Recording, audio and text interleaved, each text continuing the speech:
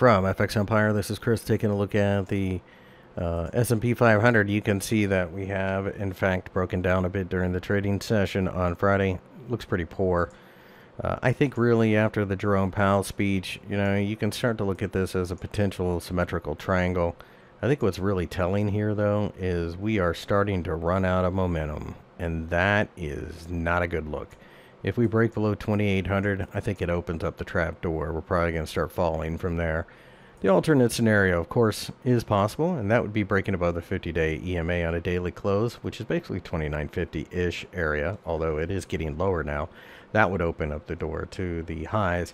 Now, keep in mind the Chinese have retaliated as far as tariffs are concerned, so that, of course, has people a bit on edge as well. Jerome Powell wasn't dovish enough in his statement, so we'll see how this plays out, but certainly it looks like we are running into serious trouble. Fading short-term rallies probably continues to work.